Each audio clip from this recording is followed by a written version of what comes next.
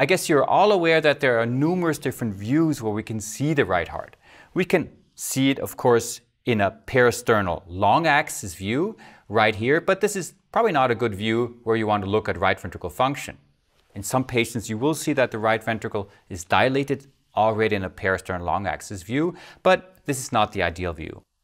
We can look at it in a short axis view. Now this view is more important because we can look at the relationship to the left ventricle, look at the position of the septum, and at radial motion.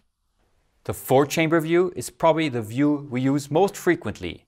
Here we can nicely assess both the radial and the longitudinal function, and then we see a little bit of the right ventricle also in an apical long axis view.